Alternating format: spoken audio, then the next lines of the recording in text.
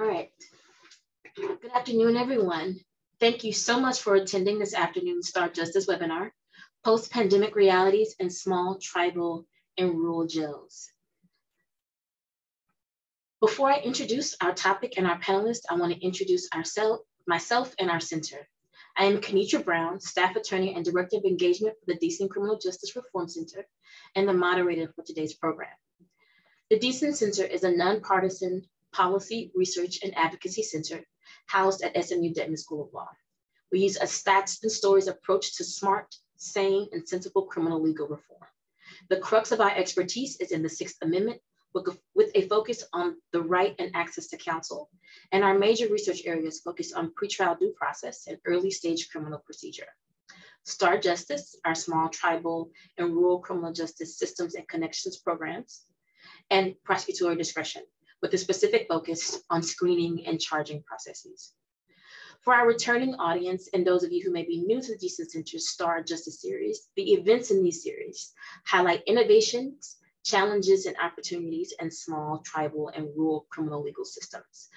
Drawing on the experiences and expertise of people who live and work in STAR communities, this series also offers a networking platform for STAR practitioners, stakeholders, researchers, and policymakers nationwide.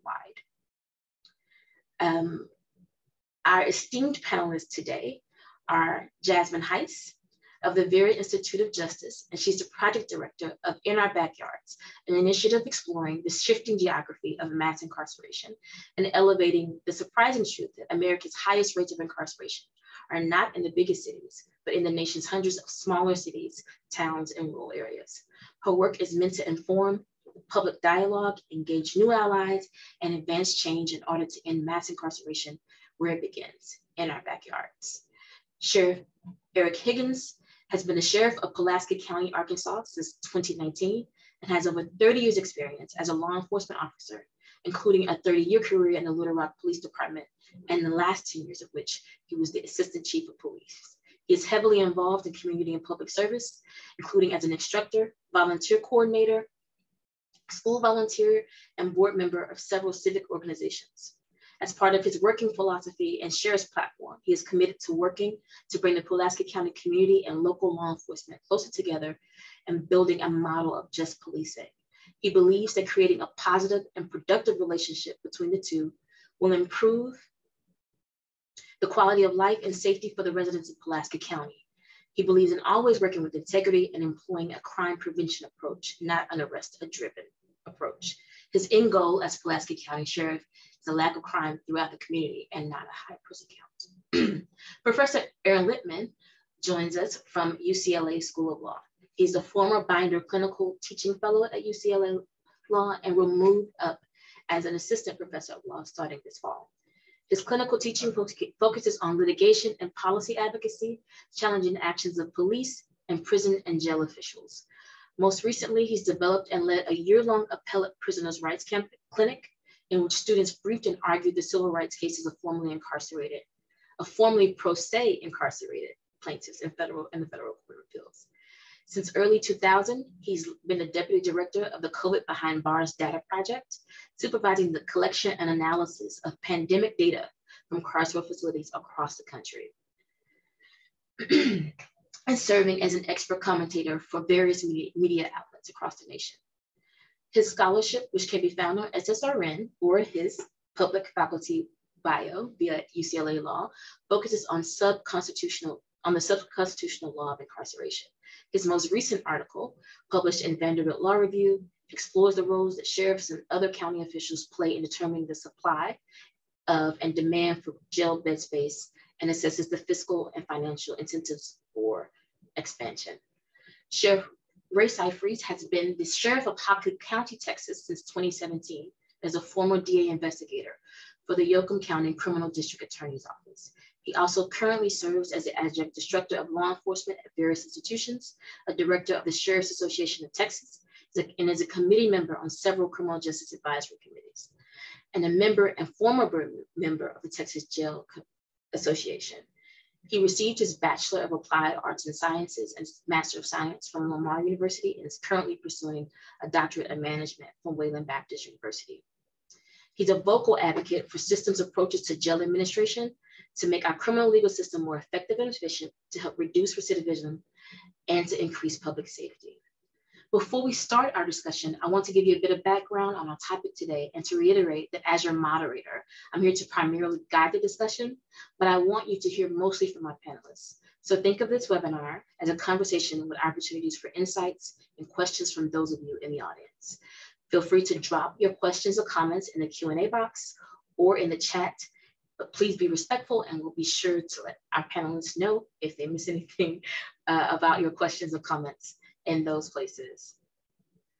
A little background on our topic before we begin, or about what we're talking about today, and I'll allow our panelists to get into this a little bit more. But it's important to note that during the pandemic, some county jails dropped their carceral rates by more than 50%. But overall, by 2021, and this will probably be discussed at some point by our representative from Vera Institute, the Vera Institute of Justice reports that jail populations have increased 13% from the mid-2020s low just by last spring. And those numbers continue to get higher. So our theme for today will be discussing the mechanisms and levers that can be used or pulled to address jail administration and pretrial detention rates in the larger conversation around public safety, and especially those rising detention rates post-pandemic. And so for everyone on the panel, and we'll start with Erin, could you tell us about your current projects, positions of scholarship, or experience that shape your understanding of this issue? We'll start with Erin. Thanks so much to Kenitra and the Deason Center, and I'm so delighted to be here with such insightful panelists and really eager to learn from you all. My background is in prison and jail conditions advocacy, and since coming to UCLA, my research has focused in large part on jails, on the officials who run them and manage them, and on understanding the authority that they have to make reform in this space. So that's where my legal scholarship focuses. I've also helped to run a project that I didn't expect to exist, but tracking COVID in prisons and in some jails that report data about COVID as well. So I'll mention that more later on. Jasmine? Great, thank you so much. And to echo Erin, delighted to be here today and to be joined by very smart people. As you said, Kenitra, I lead the In Our Backyards initiative at the Vera Institute of Justice, where I have the privilege of directing work that is specifically focused on responding to the rise of incarceration in both smaller cities and rural communities across the country. On a personal level, I grew up in rural Michigan. I have family who are both have been to jail and prison and have worked in the justice system. So this is both a personal and a professional commitment for me. In my professional capacity, my work looks like working with community members, civil society, and government at the state, local, and federal level to think both about the policies and contexts that bring people into jail and also about funding and resources that can create different responses and alternative responses, ideally, in the systems that we all rely on for safety and for justice. Thanks so much. Sheriff Higgins. Hi. One second, we're gonna unmute you, just a moment. Sorry. Apologize for that.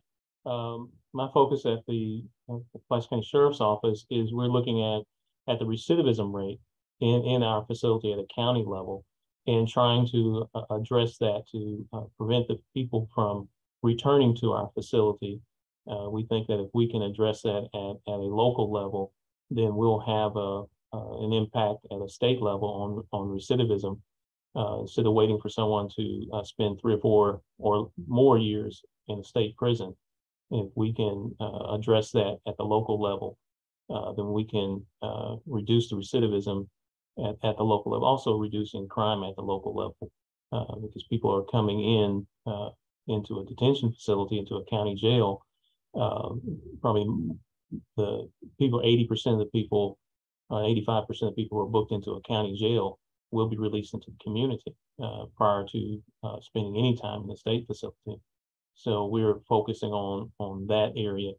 And I get my experience from that from after I retired from Little Rock Police Department, working with a reentry program dealing with people coming out of state prisons and trying to restore them to the community, give them tools they needed prior to their release, and seeing the success rate, the reduction in recidivism at that level. So that's what we're trying to do at the Sheriff's Office here.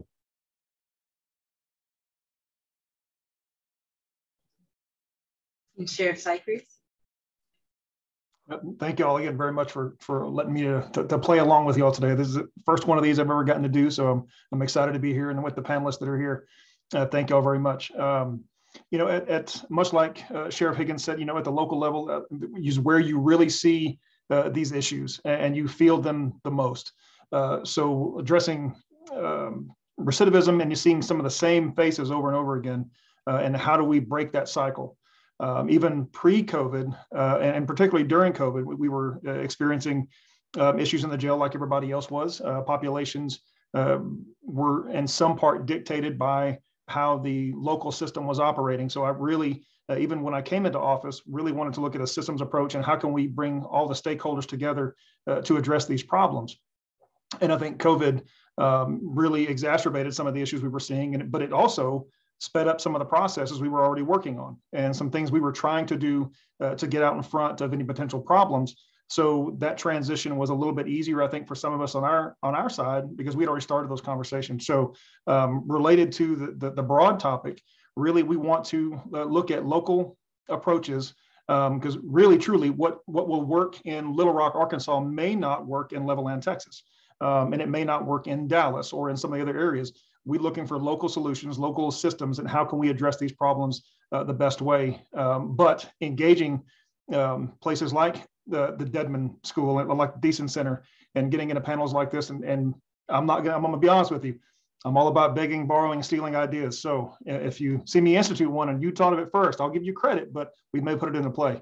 So we are looking for local solutions, but definitely open to the broader conversation to see what the real story is at the regional, state, and national levels.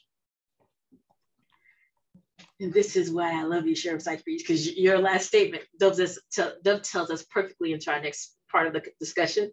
And as he said, yes, these types of conversations we use so that it can inform the practitioners, stakeholders, and all on these calls.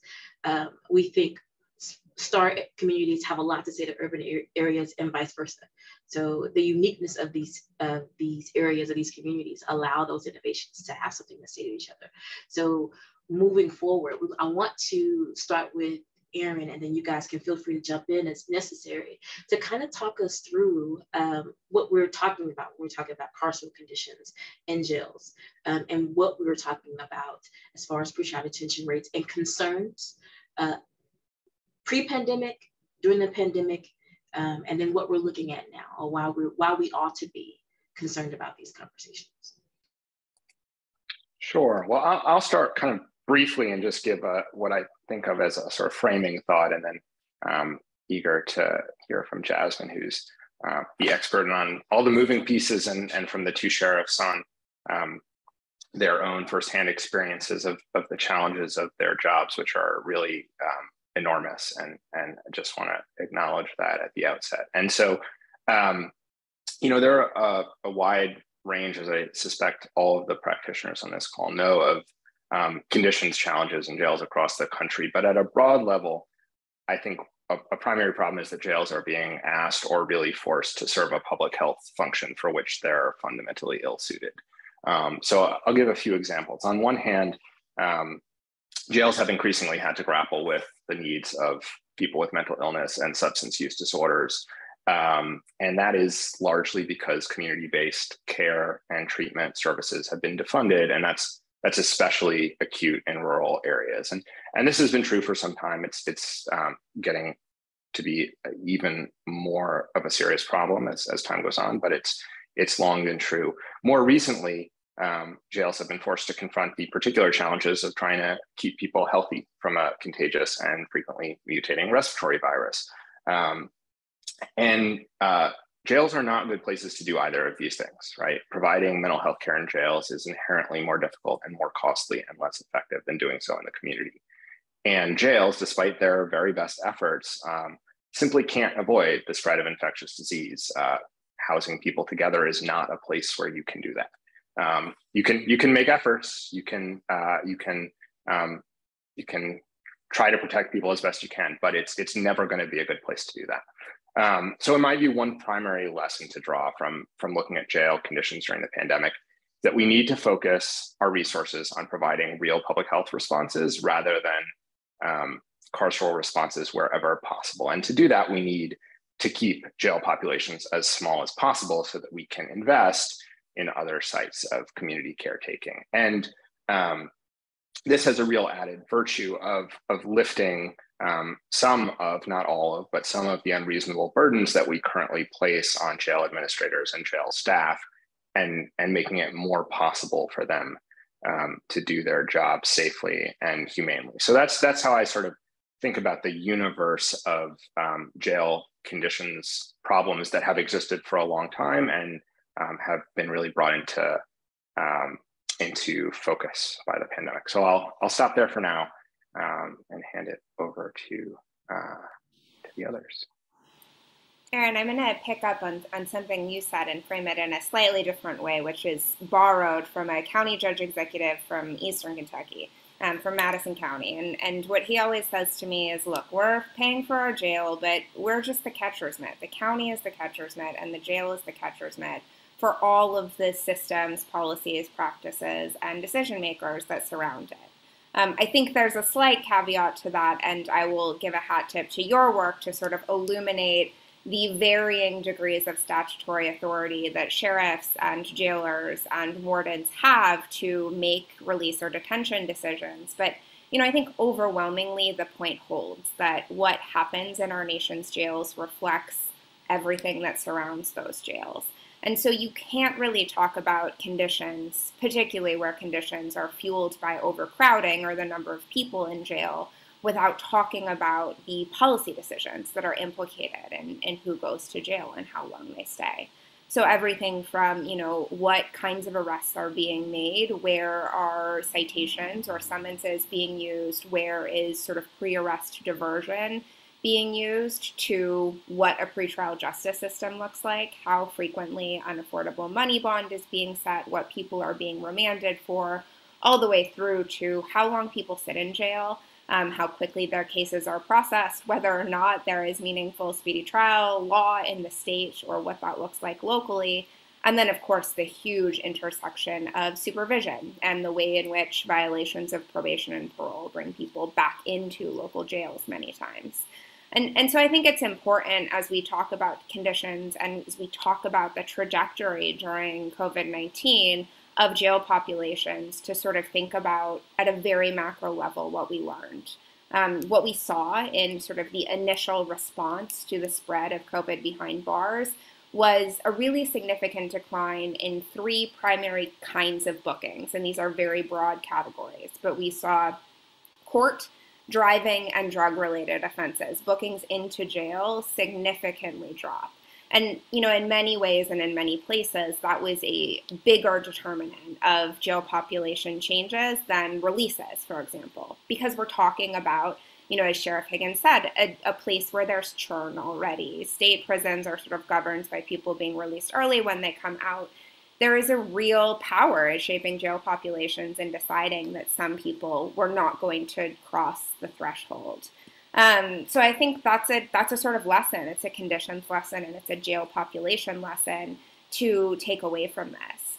The specific implications, I think, particularly for resource poor communities, is how do we make sure, as Erin said, there is the infrastructure to respond to and support people who then weren't going into jail. And I think that there are opportunities to be sort of grabbed from what we learned during the pandemic, and there's also really underscoring what resources didn't exist and we needed to build and weren't in place.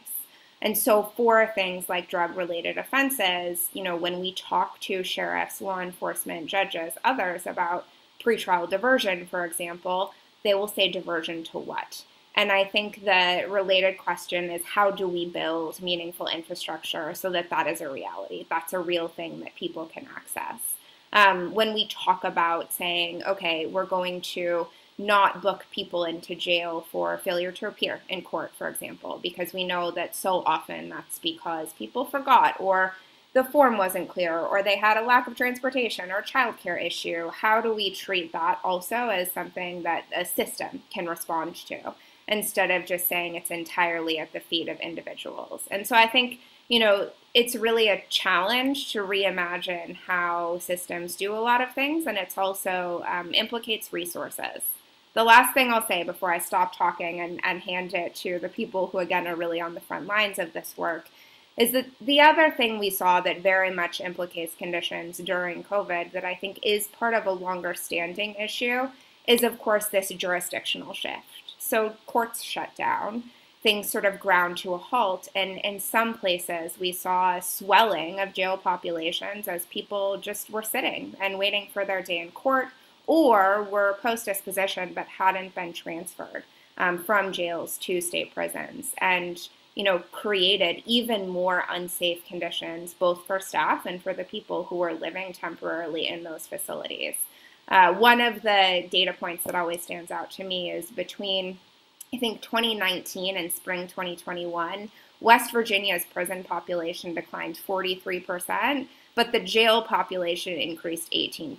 And so half of those declines were completely erased because it was just people sitting in jails waiting to be transferred.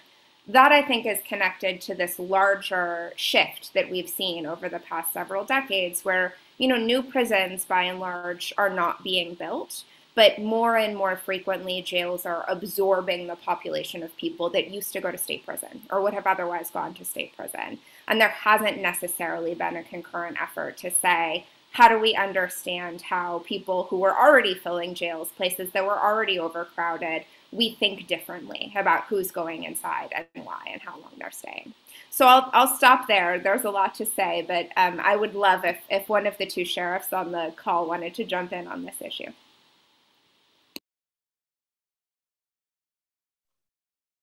I'll volunteer. So at our local level, when you talk about what was going on, say, pre-COVID and then during when the pandemic began, for us, we had went from a year of making about 1,000 arrests in our county. I mean, we have a population of about 22,500. That fluctuates a little bit, but for a 64-bed jail, that's a fair number of bookings. And we saw immediate reductions in the early part of 2020. And for that total year, we were down 300 or so arrests that year.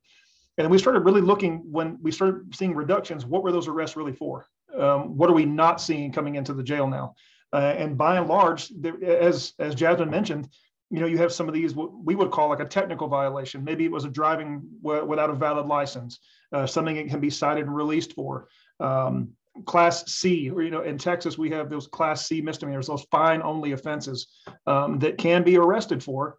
But we were seeing a reduction in those. So that definitely helped our population. We were finding also on the other side of this, the ones who are here are staying longer. And there are some reasons for that, obviously, that have been touched on. The slowdown of the system of justice locally. When the courts in Texas closed, and like they did in so many other parts of the country, we were having to adapt, and the courts were having to adapt. We still have ongoing criminality. We still have individuals who are going to be detained or going to be arrested. So what is the process to get these taken care of in a timely fashion so that we can still maintain and preserve the rights of the accused? We had to make adaptations there. Luckily, in our system, we had already started those conversations, and going to Zoom when it was a thing, we were already talking that and going that direction. This just kind of sped it along, and we were learning as we went. But it definitely was a benefit for us and helped with some of those slowdowns. The other thing that really impacted our jail populations were the convicted offenders who were being housed locally because we could not transfer them to the prison systems. They stopped accepting inmates. And that does put a strain on the local resources. And as Professor Littman mentioned about the mental health side of it, in jails, how equipped are we to handle these situations? when we're seeing more offenders with substance use disorder or with a co-occurring mental illness, serious mental illness, or something that may be drug-induced at the time they're booked, we are asking our jail staff to take on so many more responsibilities. And almost in a way, and when I give a lecture sometimes at some of the conferences, I've mentioned this, about we are basically asking them to be mind readers and clairvoyants. What is this person thinking when they come into jail? And what are they going to do going forward? So how are we going to get out in front of this? We are asking them to do a whole lot that, and let's be honest, they are not mental health clinicians. They are not practitioners. These folks are criminal justice professionals. They are detention professionals, and they're here. We are in the security business, but we are expanding those roles so much. And what strain does it put on our staff? So that was another consideration that we have, is not just the offender population, but look at the staffing and look at how can we maintain a healthy staff. I agree with the sheriff. Is, part of the problems we run into is when the states shut down, and because of COVID, they said we're not going to receive anyone. But yet we still have the responsibility when people are arrested to house them in our facility. And Pulaski County Sheriff's Office, we're a regional detention facility. We have 7 other law enforcement agencies that are bringing people to our facility. And prior to COVID, we were running it's a 1,210 bed facility, but we were running about 1,230 was our average daily population. With over 200 waiting to go to state facilities. During COVID, we saw our population go down to a record low of about 700 after about 6 months into 20. And we had worked with the courts, and we worked previously with the courts and the prosecutor's office to be able to release some nonviolent offenders. When they're booked in, we would cite them out. And we weren't holding any misdemeanor offenses. But then by November of 20, our population started going back up. We're averaging 1,000. And now we're averaging 1,260 average. Today we have 1,290 in the facility. Mental health is a major issue, and you're right. It's been said that we're the fallback for people with mental health issues. We're holding people for evaluations. We know that some people are accused of crime, or their issue may have led to them being arrested for other things, but their core issue is they need some assistance with their mental health issues or their drug issues. And we're being forced to hold these individuals. Family members call and say they don't need to be in a jail, they need to be in another facility, but there's no facility for them to go to. And so that burden comes on us. Prior to COVID, like the sheriff said, we were looking at, the state was going to what's called Justice Bridge. So you can do first appearance through video. And we got pushback from all the courts, or most courts didn't want to do it. During COVID, the fear of the pandemic caused them to embrace the technology. But as we're moving away from it, most courts are pushing away from it. And so we're transporting just as many people to court for just an appearance. And we try to work with the courts. With our population so high, we try to work with the courts. We contact them weekly, give them a list of people that are in their court. Is there anyone that they can release, anyone that they can reduce bond on? And we don't get the response that we would like to reduce the population. And it's you run into staffing issues. What was mentioned about you're concerned about people's health, a detention facility is not the ideal place for people who are being housed there. It's also not the ideal place for people who are working. And so that's impacted staffing levels of people who actually want to work in a detention environment. Now, we're blessed that we do have a medical provider in the facility, but they're struggling to maintain their staffing because, again, we're in a detention facility, and people are reluctant to be in a closed environment like this. So it's impacted us. We hope to see some real changes coming out of the pandemic, but people are getting more. The courts are more comfortable, and we saw our daily population. The time people were in jail went from maybe averaging 15 days to now we're averaging around 35 days in the facility. And so that is just creating a extreme burden on the local jails.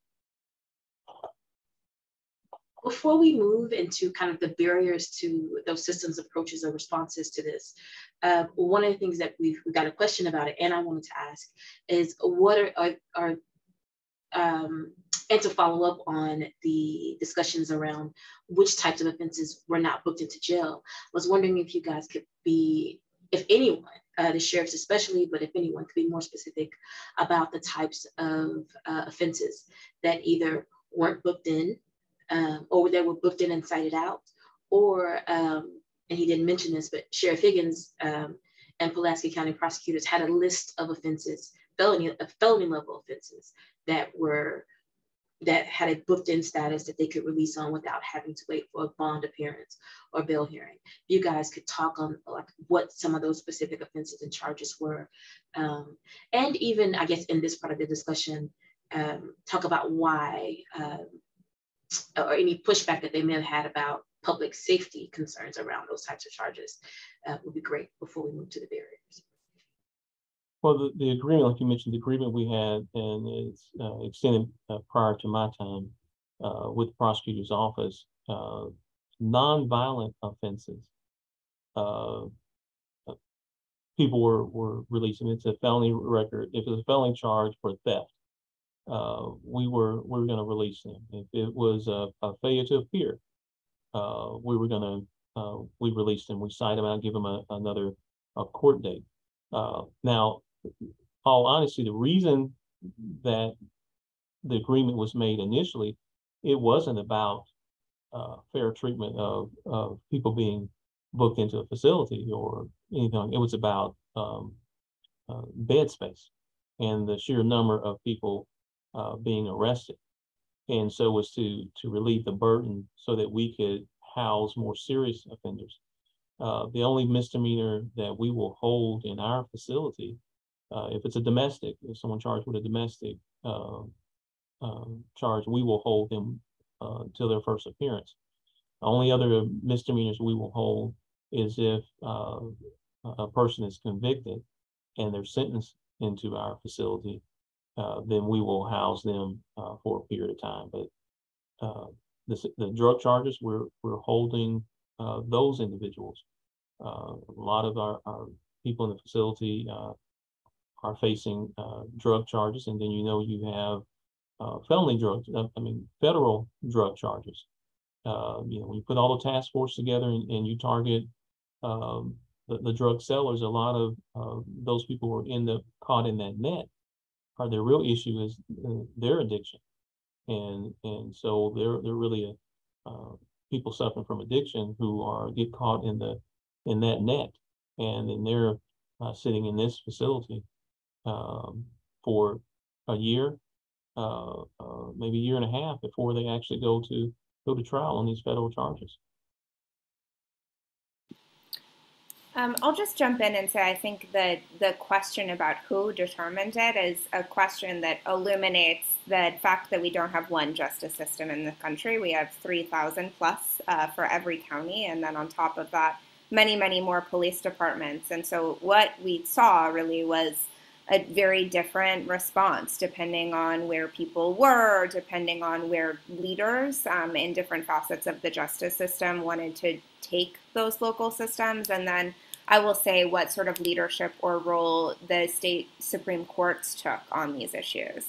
So, for example, in some police departments, there were clear directives and sheriff's departments not to make arrests for certain kinds of charges, often things like driving on a suspended license or loitering, low-level public order offenses that wouldn't, otherwise that would have put officers and the accused into sort of unnecessary contact and risked their health.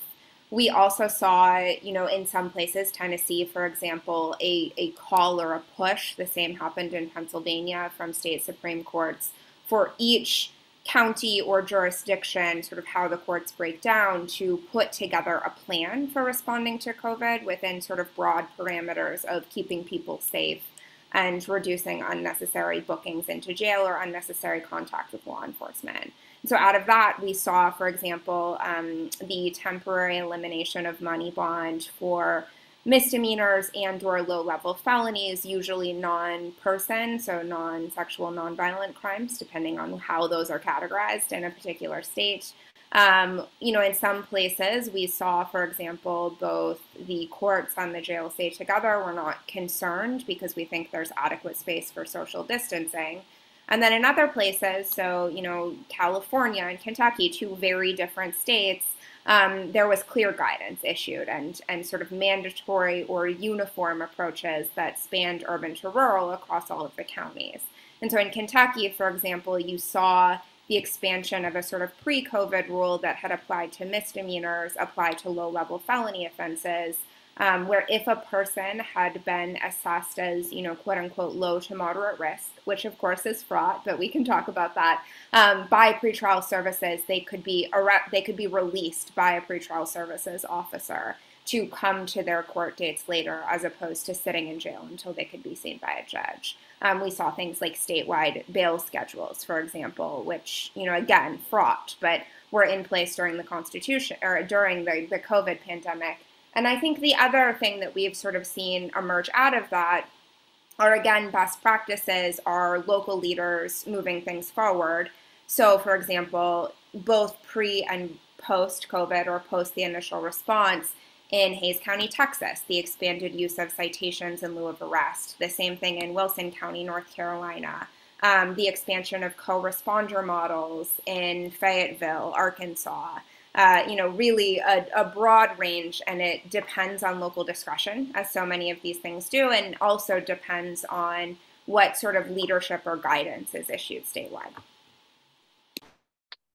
I just want to chime in briefly to echo the leadership point, because I think my research focuses in part on the legal authority that sheriffs and other officials have. And, there are some states where sheriffs have cite and release authority at booking, where they can basically override the decision of a police officer. As Sheriff Higgins was saying, many of these jails receive people not only arrested by their own deputies, but by other police departments.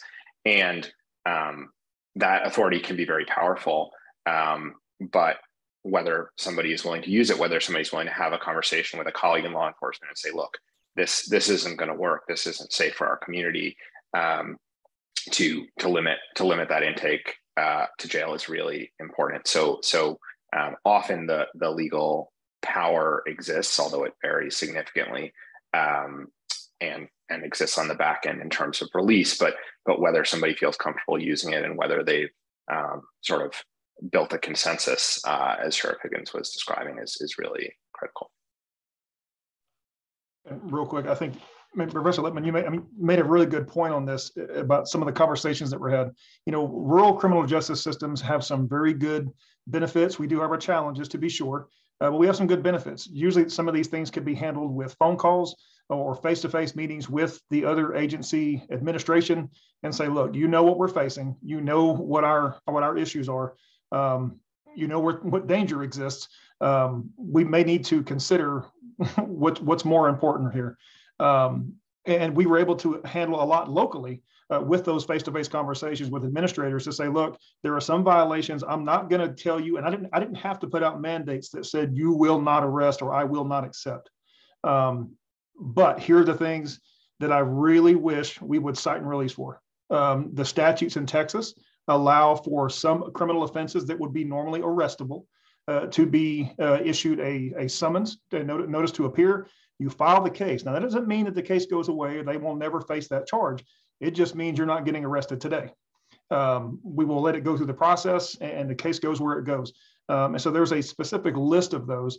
But what we saw during COVID, it was definitely the expanded use of that. And what normally they would be arresting for DWLI, driving with a suspended or invalid license, or for low-level criminal mischief or something to that effect, some minor property damage, they were actually beginning to cite and release these folks and then file cases and have them address those things later. Now, of course, the other side of that is now you have all these cases that get filed, and with an already slowed down system of justice, with court appearances and such, does that create a new problem? And I don't believe that we saw that on our side. Our prosecutor's offices handled those very, very well. But at our local level, I think what's good about our rural systems is that we are definitely able to go and sit down and have face-to-face conversations. By and large, there are some, obviously, we know that may not be open to those. But by and large, we can have those face-to-face conversations and overcome a few hurdles and overcome some problems without having to put out mass mandate across our entire county.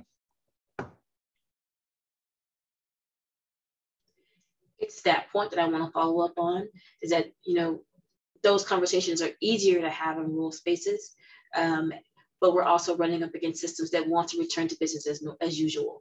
As we're in the post-pandemic era, even though COVID is still a concern, courts, prosecutors' offices are returning to the usual business as usual, or the normal business as usual. As Sheriff Higgins said, you've got people who are coming in just for appearances instead of going back to or remaining remote. Can we kind of talk about that, that issue or that concern, and talk about why we should be actually focusing on retaining some of those pandemic era policies for the swifter administration of justice? Sure. I think, Jasmine, you're going to have something on this, I believe. But really quickly, I had these conversations with two of our judges yesterday about the use of, for example, the Zoom hearings for our in custody personnel, not having to transfer individuals from our custody over to the courts and back, or transport these folks around, but making the use out of that. And both of our judges, we have one district court and one county court, one statutory county court that handles all misdemeanors. Our district court handles all our felonies. They have basically expressed they want to continue to use that. It is better for them. It is better for us. And we can still continue to have these hearings without having to worry about an in-person setting, particularly as if you watch any of the news the last week or so, we're seeing COVID cases going back up again in some areas. And that's a concern, is how are the courts going to respond to this?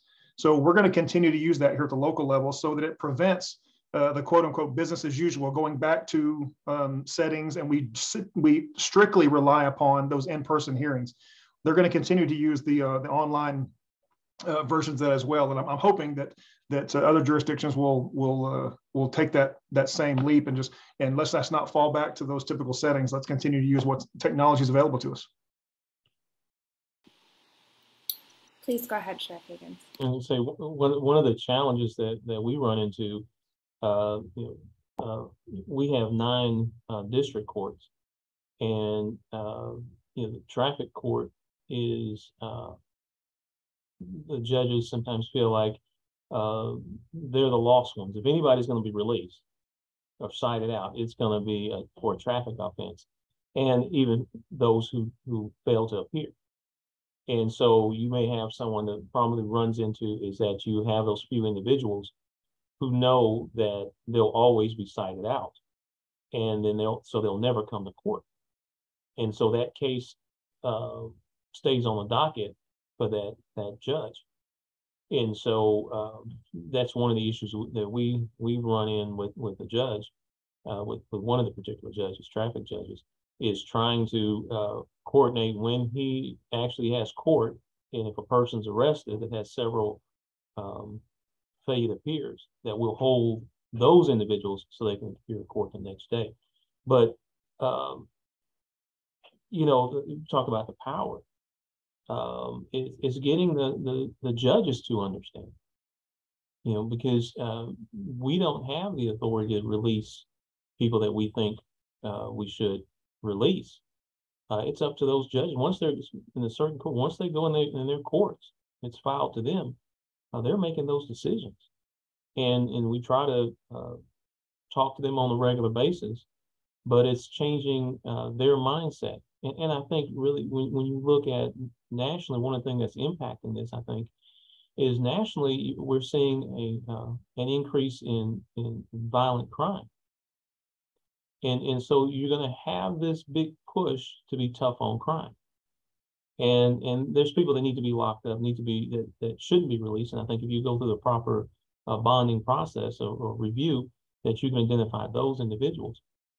But because of the mindset of we've got to make our community safer, that net catches people who, if you evaluate their circumstances, they're not going to be a continual threat to the community.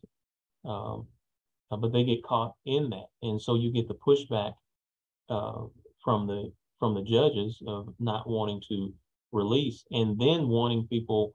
What we've experienced is, we would rather do the video appearance, but we have judges that say, "I want to see that person. I want them to stand in front of me." And so, like Sheriff said, we're being forced in some cases to transport someone, taking that risk for a 5-minute appearance before a judge. So I think one of the challenges is to get the judges on board to understand the needs and the benefits of the systems that we had in place during the pandemic, and to continue to use those. I think, that's precisely a point I was going to touch on. We need to sort of recognize that this shift to business as usual is not only happening as I think there is a sort of national desire to go back to our old lives and feel like we have more freedom, but amidst a national conversation about crime. And it is true that homicides have increased, and they've been concentrated in major cities, but it's really across the urban to rural spectrum that we've seen an increase in homicides. We are also continuing to see in many places a rise in overdose deaths and in new forms of drug use. I think the thing that is really important is we owe it to survivors of crime. We owe it to people who struggle with substance abuse and their families to be really rigorous about data and evidence. And too often what happens is fear and sadness and frustration drives policy decisions and drives criminal justice decisions, including, again, outside the jail doors. So, for example, the things that we know, the communities with holistic pretrial services that focus on things like supporting people in appearing and remaining arrest-free have lower rates of rearrest for violent crime. We know that remaining in jail, even for a few days, can make people more likely to be entangled with the justice system in the future. So there are all of these potential unintended consequences that come from returning to business as usual, even if people really are doing it from a sense of wanting to keep communities safe. I think the other piece that's really important to underscore, since often you will hear judges, probation officers, law enforcement members say, "I am trying to keep someone alive. I'm afraid they're going to overdose on the streets," that not only is jail often not the best or safest place to, detox from drug use, to try to access medication-assisted treatment, we also know that people are significantly more vulnerable to death after they've been released from jail, particularly where, again, there is not that continuity of care from the jail to more holistic community-based supports. And so people will very frequently die of overdose after they, have been in jail and then go back and use again, and the consequences are deadly. So I think, too often it's presented as sort of this binary between public safety and reform. And I think all of us see and have to keep repeating that public safety should be a hallmark of effective reforms, and that we can do that. It's possible. Aaron, I know you have additional points to raise, so I'm going to pass to you. Yeah, sure. So, I wanted to make a point about the data on public safety, and really along the lines of what Jasmine said about trying to be rigorous about what's causing what we're seeing, and it's certainly a complicated question to understand what's causing the increase in homicides. But from my review of the research, it seems pretty clear that releasing people with low-level charges in the pandemic is not what's causing it, right? That there's a really terrific study that I recommend folks take a look at if you haven't, from the NYU Public Safety Lab. And they looked at about 20 million individual level daily jail records between January and the end of October 2020. And they studied rebooking rates. So trying to see whether people are rearrested and rebooked over a period from 30 to 180 days. And that's a pretty good indicator, probably the best we have, of whether releasing more people on low-level charges caused any increase in future crime commission. And they found that it didn't, that actually rebooking rates remained somewhat lower than they were before the pandemic started, despite this massive reduction in population that Jasmine described. And so obviously, there's no question that figuring out how to address the rise in homicides is a very serious public safety concern. But I think important to not misattribute that to some really important and significant changes that, as Sheriff Scifres was saying, jails moved forward with and some have persisted with during the pandemic. The other thing I just want to say back on the point of which actors in the system have power here. It's obviously the case that sheriffs can't do this alone. They can't reduce their jail populations alone. I do want to say that I think it's interesting to look at what state law says, what state legislators say about what the role of sheriffs should be in determining how many people are incarcerated and who's incarcerated. And in fact, in a number of jurisdictions, state legislators have said they should have a lot to say about that. So Arkansas is a good example because we have Sheriff Higgins here, but there's this remarkable provision in Arkansas state law that actually gives sheriffs the authority. It's the only state I've ever found where this is true, to release people from jail when they determine themselves that conditions in their jail have become unconstitutional. Now, obviously, that's a pretty low floor, as we all know. So, but that's really striking. That I think reflects the state legislators' judgment that sheriffs actually do understand what's safe in their jail, and when jails have become so problematic that housing more people is not acceptable. Another example from Michigan, right? There's a provision of state law that allows overcrowding release that exists in several other states as well. And sheriffs are actually tasked with assessing who should be released when and how. And so I think that state legislators understand that people in your positions do know a tremendous amount about how our criminal legal system functions, and should have a lot to say about why we need to have fewer people locked up. So I'll stop there and hand it over for other comments. Thank you, Aaron. I want to move the conversation to one more area before we get into our really lively Q&A, which is really great. But before we get into those questions, one of the things that we wanted to talk about is something that's gone through or been a thread through all parts of these conversations is the collapse of public systems, staffing shortages and personnel, and then these ideas that you guys have, particularly Sheriff Scifres and Sheriff Higgins have programs or ways of addressing some of these issues around mental health concerns or around recidivism that they're starting or that they're working on getting funding for. So for practitioners and other folks on the call, and I want to start with Jasmine. She has a kind of general overview about funding for some of these programming or how to think about spreading the responsibility for some of these programs so that it's not all in a sheriff's office, or what can a sheriff's office, what kind of funding can they look for so that they can kind of spread the responsibility for building pretrial service systems, or kind of stepping into the gap for systems that are collapsing with budget issues from the state, things like that. Thanks so much. This is something that I love to talk about because I think we are in a moment of unique hope and opportunity around just the scale of federal funding that has been unlocked and can be used really creatively, again, where there is leadership to do that, which is why having leaders like the two on this call are so critical. We saw, for example, with the state and local recovery funds in the American Rescue Plan Act, there was this really expansive set of possibilities for how counties could build new co-responder models, could build different mental health responses, shift funding. And we tried to document that. I can drop a link into the chat, just how, with regard to pretrial diversion, different mental and behavioral health responses, and thinking about equity, there was tremendous latitude, and particularly where there was leadership from sheriffs, from county commissioners, sometimes from prosecutors and public defenders' offices. Counties were able to put things in place with that initial funding that generates long-term cost savings that can then be redirected into different ways of approaching problems and thinking about safety.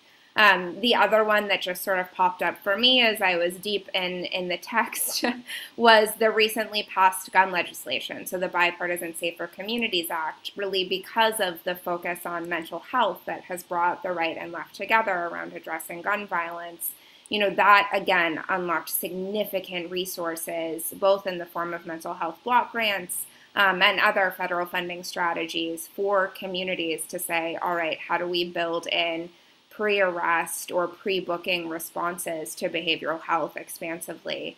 The last thing I'll say on the federal front, because it is brand new, it's just off the presses this morning, is the Biden administration has just sort of unveiled what they're calling their Safer America plan, which includes a $15 billion grant program for mental and behavioral health and community-based responses. And that's in addition to almost $30 billion additional dollars for law enforcement, for community violence intervention, co-responder models. And so, you know, there is just a significant opportunity, I think, again, for local leaders to take these funds and to run with them and to show that STAR communities can really be, I think, some of the most fruitful innovators and really the places that show that if you can do something in rural Texas and rural Arkansas in a tribal community, you can do it almost anywhere, I think.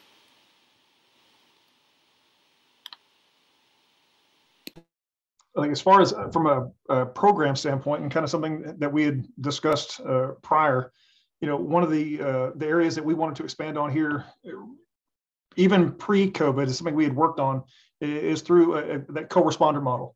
And typically something you would see in a larger area. We're in the Lubbock kind of metro area. Lubbock County is the largest in our area, and I border them on their west side. And we are serviced in Texas anyway. We're serviced by local mental health authorities, and there are 39 of those that were created statewide. And Star Care particularly is one that's ours, and they service a 5-county area in our region. And they had been kind of going along with kind of the Abilene model or the Albuquerque model of a co-responder program by putting a clinician in a car with a trained law enforcement officer who may respond to a critical incident, some crisis situation where the officer can make the situation safe, but we also have a clinician who can come in and help do on-site assessments and help with diversion away from the detention center. So it's somebody who may be in a situation where they're off of medications or they're self-medicating, something substance-induced, but we can get them diverted to where they belong as opposed to coming behind the bars. And trying to have an early intervention of sorts, because there is a proactive side to this model that we are instituting.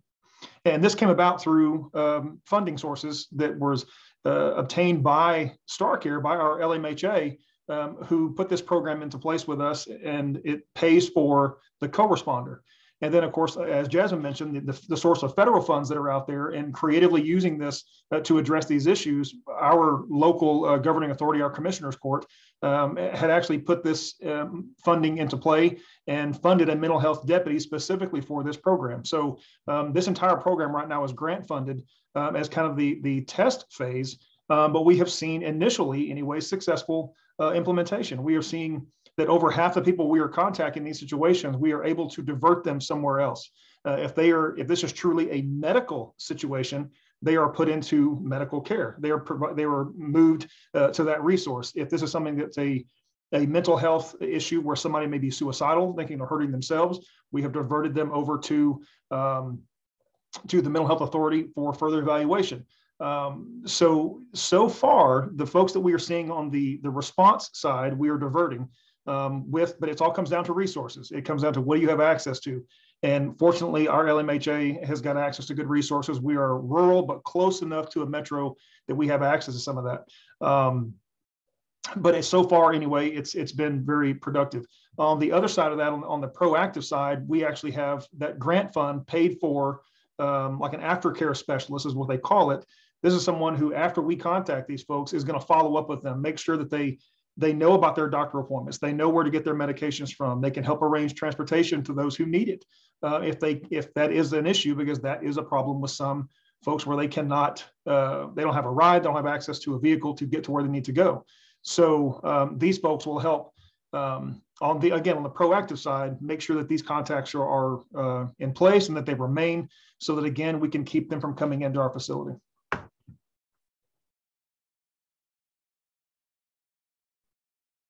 Here at Placer County, one thing we have a crisis intervention center for people with mental health issues that law enforcement may come in contact with. It's positioned next to our detention facility. There are some restrictions on who you can bring into the facility.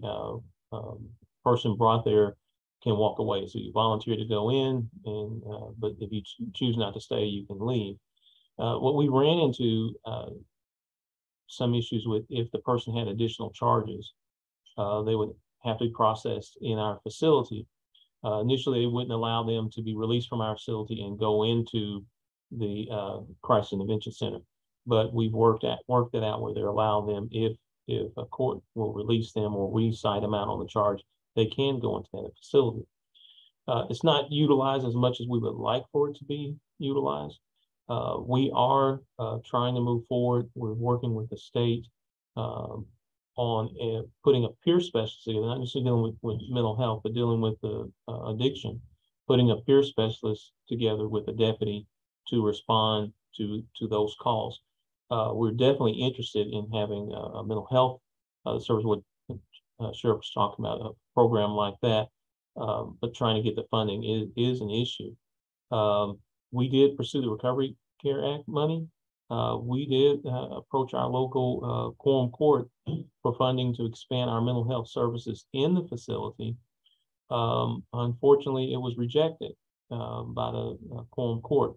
Didn't want to invest that money into that program. So we were disappointed in that.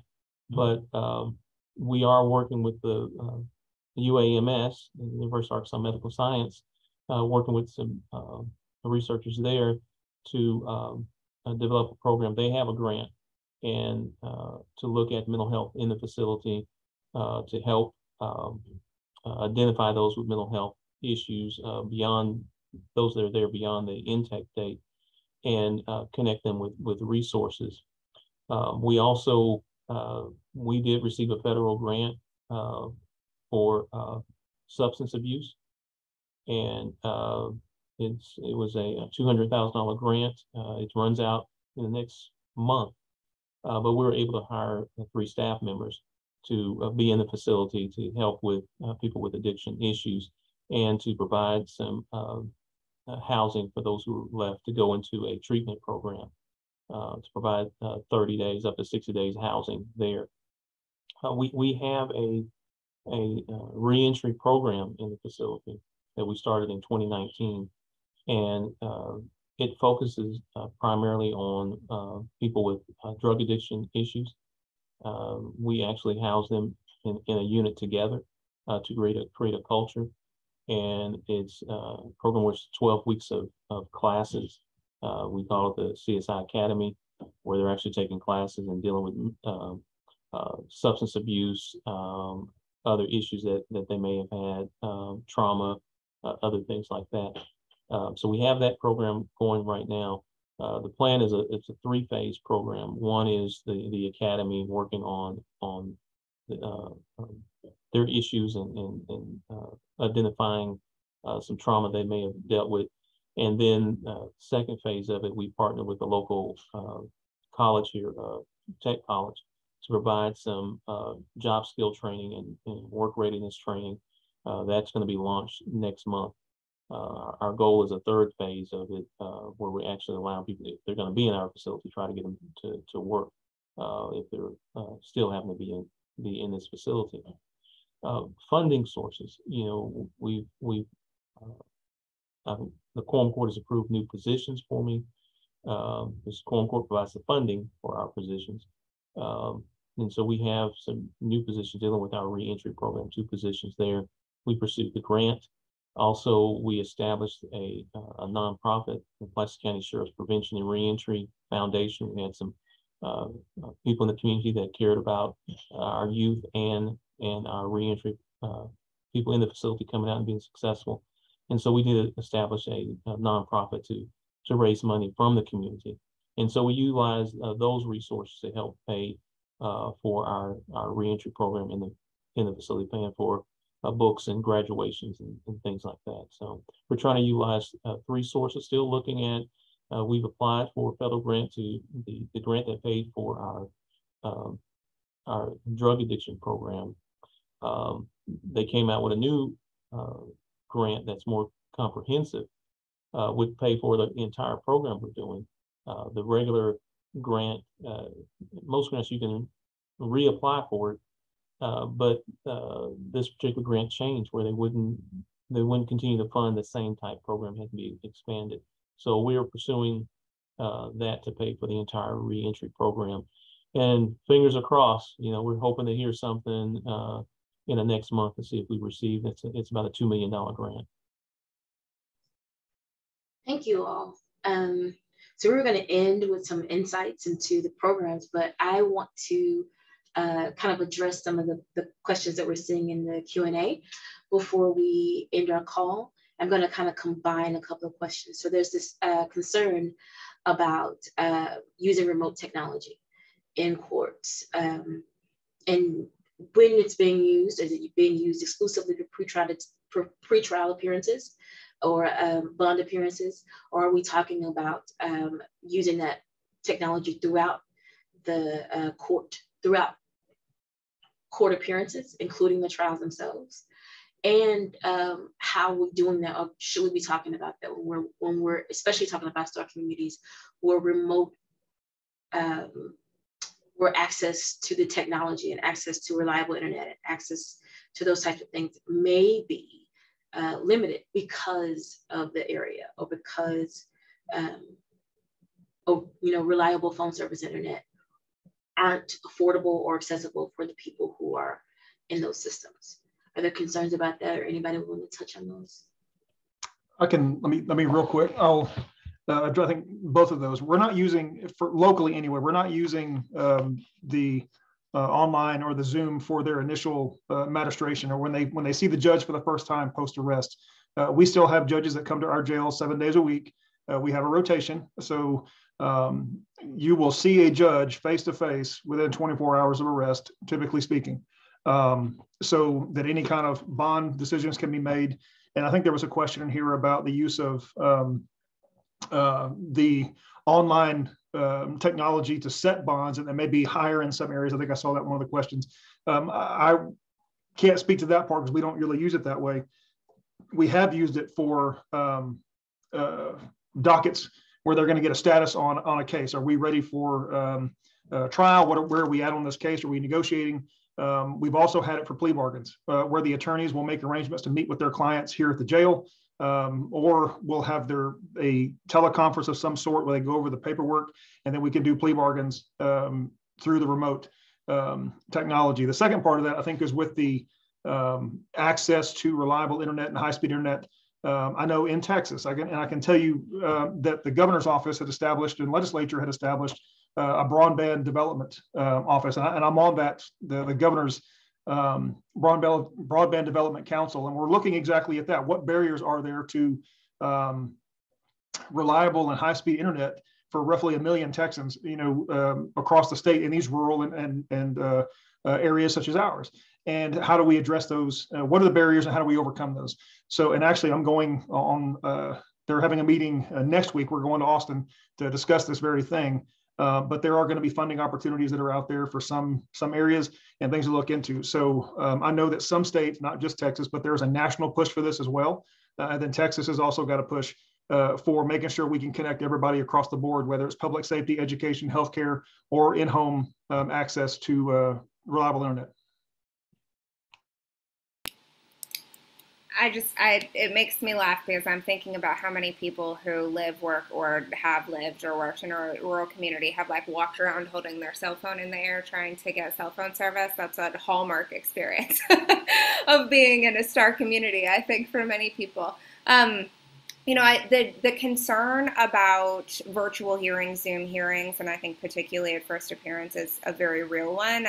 Prior to the pandemic, one of the things that we saw with bookings into jail is that there were some jurisdictions where first appearances were remote, they were via video, and it is very difficult to have a constitutionally adequate pretrial hearing where someone has the right to present evidence and challenge the evidence against them, where they can, for example, speak to factors that may be in a risk assessment tool, where there's a meaningful inquiry into ability to pay, when their lawyer is somewhere else, they're in a jail cell, the judge is somewhere else.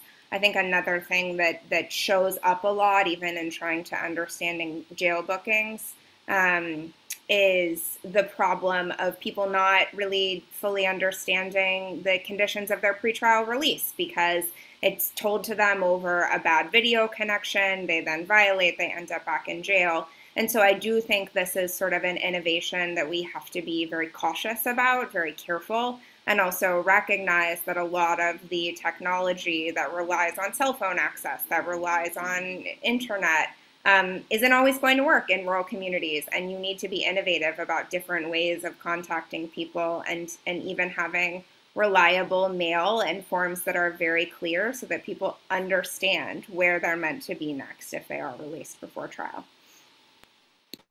I'll just chime in to note that I think those challenges, fall unevenly. And so while it's certainly true for everyone in a rural community that, frankly, I live in Los Angeles and I have trouble getting cell phone reception sometimes, but,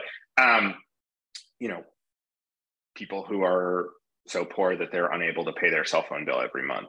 I think it's particularly acute problem for people who have serious mental illness. I think communicating with a court and a lawyer over video is particularly challenging for somebody who may be suffering from mental illness.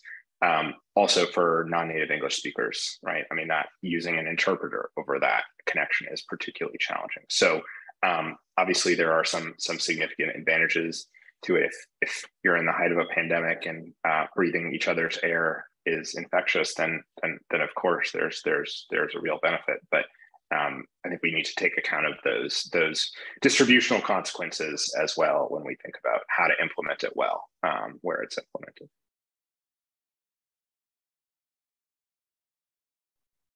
I just want to comment. I agree with the challenges. We do the video first appearance here. We'll have attorneys that will be in the facility to meet with the clients prior to going online with the judge. For trials, all the trials are in person, and do recognize that it is a challenge if you're expecting all agencies to use this technology. And then when you look at ways of people being released on, there's some talk about cell phone technology or watch technology, release them and still hold them in jail, but being able to track their information by the watch or the cell phone, that you run into that same thing of are they going to get a service, and will they have a violation because they didn't receive the information about a court hearing or something like that. So it is an issue, but it's an issue that all it takes is money to solve it, to invest in the technology that we need. And I think it's convincing,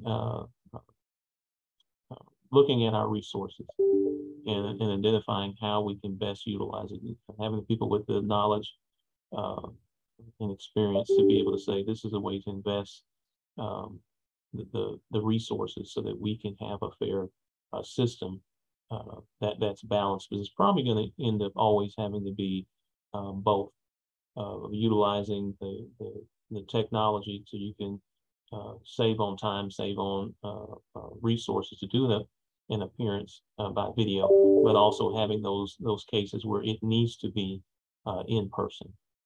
So we have to have the resources and the people around the room to identify to make sure we don't overlook issues and only focus on one benefit that outweighs another or causes harm to the individuals that need to have they're looking for fair treatment in court.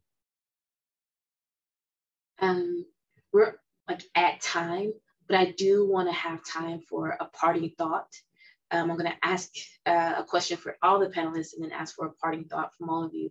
But as part of your parting thoughts, could each of you kind of touch on maybe strategies for bringing in other systems actors into these conversations so that you can either keep these wheels of efficient justice turning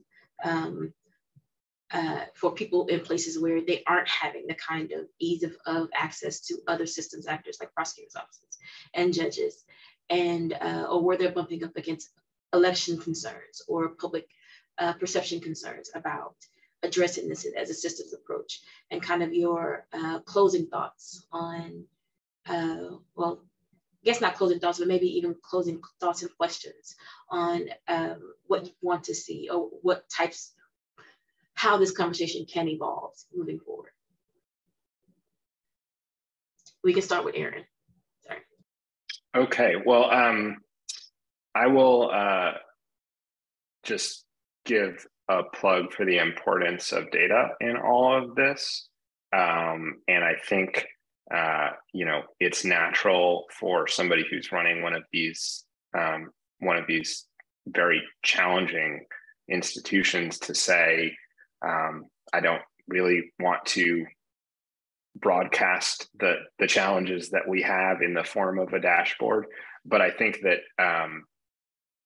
it is vital for you know, productive evidence-based conversation between public officials and with stakeholders in the community, that more and more data be shared. And that's actually something we saw a lot of from prisons during the pandemic around COVID cases, around deaths, some from jails, although much less. And I think that's partially due to lack of data infrastructure, you know, lack of resources to set it up and publish it.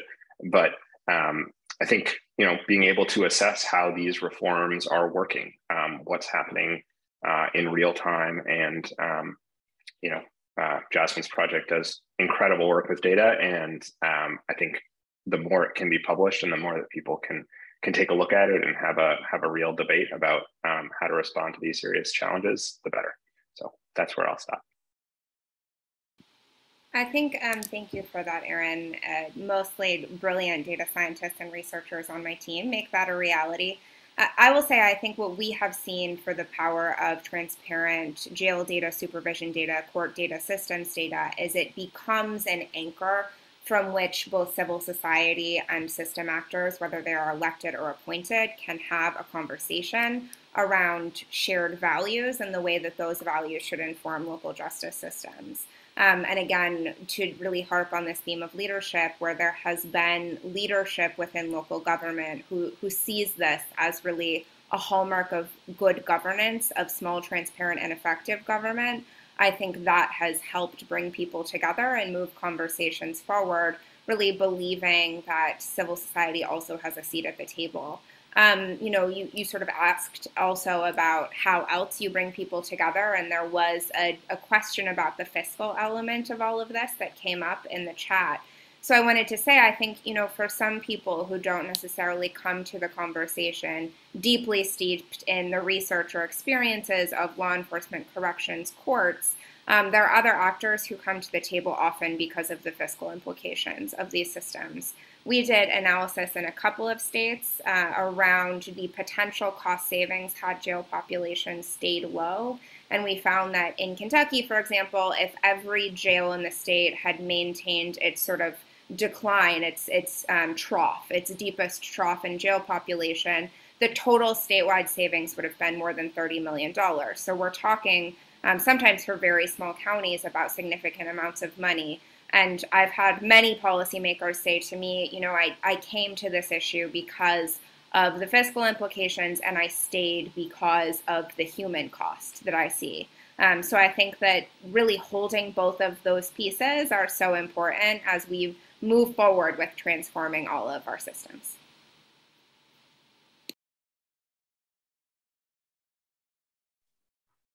I'll jump in. I think, you know, at our level, engaging these folks in these conversations, I think you're realizing at the county level, you're dealing with everybody's elected. We have very independent offices. Everybody is elected to hold that office. And we all know, I mean, sometimes it can get a little contentious.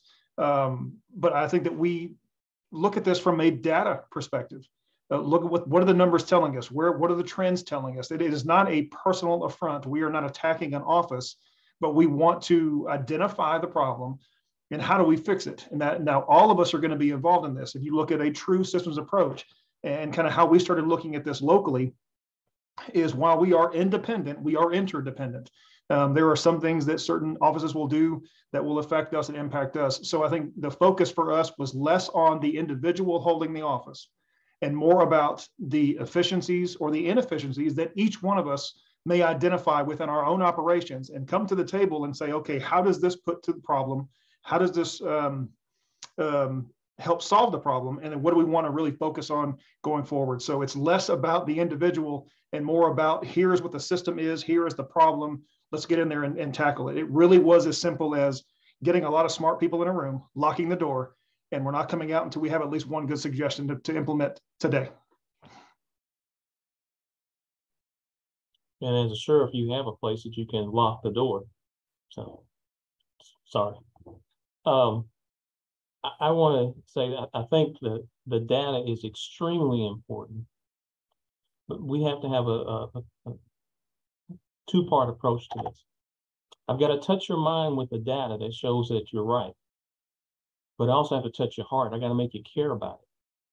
Because if you don't care, if it doesn't affect you, it doesn't matter what the data says. It's not worth my money, my taxpayers' money, or whatever investment we're putting into this. I think we have to recognize that the criminal justice system has impacted more people than some people want to admit to. Drug addiction, mental health impacts people. You know, we want to keep things in the closet. I may not tell you about my personal experience, but if you can touch me and make me relate to that I have a family member, I know someone who has suffered from addiction, and I know it's destroyed their lives, or it's destroyed my life 10 years ago. You just don't know it because you didn't see me 10 years ago. Or the mental health issues. So I think we have to, first, I think we have to bring some people to the table that can tell a story. When you have someone that can stand up and they don't look like they've had some struggles. They don't look like they've been to prison. But they stand in front of you and maybe they look like some of the people in the audience, some of the people who are making the decisions. And they begin to talk about the issue and then share that they were one of the ones in jail. They were one of the ones struggling with mental health issues or struggling with addiction. And the example I'm going to give, and I don't want to offend anybody, but when we look at addiction, when you look at crack was so bad that people who were addicted to crack were stealing from their family members. And the solution was to lock them up. When it primarily affected inner city African-American people. When meth came along, and it's always been there, but when it became an issue, it was so dangerous, people were stealing from their family. And in Arkansas, it became an issue that we need to do something. We're going to lock them up, but we're going to provide some, also some services, community corrections, we're providing classes for them. The opiate epidemic comes out. And oh my God, it's infecting everyone. It's the doctor, the family member, the mom. And the solution has become, let's invest resources into it and let's sue pharmaceutical companies. You know, we were able to get money to deal with addiction in our facility. The grant initially said for addiction to opiates or could be addicted to opiates.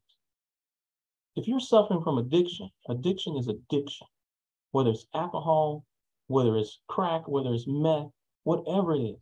People are using a variety of drugs, and we have to address that.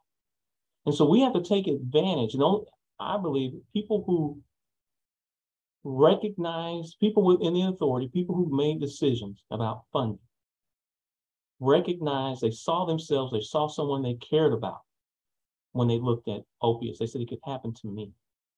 It became personal. The data told you need to do something, but it was personal. And I think we have to make it personal. I think we bring people to the table who have experienced this, whether they've been incarcerated or not, but dealing with addiction or mental health, they need to be part of the conversation. And their family need to be part of the conversation. And they can bring the heart into the data. Because if I touch your mind and know the data is true, and I touch your heart, I make you care. Now you're willing to listen and maybe invest and speak up. Because if the community, like the sheriff said, we're all elected. Well, if the community who's voting say it's important, then we need to listen.